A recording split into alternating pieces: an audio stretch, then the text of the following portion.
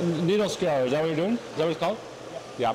And it's just getting rid of all the little underneath the scales. All the scales. Does it produce a better finish to weld onto? Yeah. It's good for better penetration. Just a stronger weld. Just stronger weld. Yeah. What happens if you don't use it? Can it kind of flake off a bit? Or? Yeah, it kind of flake off, and we can from the sound of the weld. Oh, you can actually tell. Like you can tell when you're welding if it's been. Like if Is it scaled?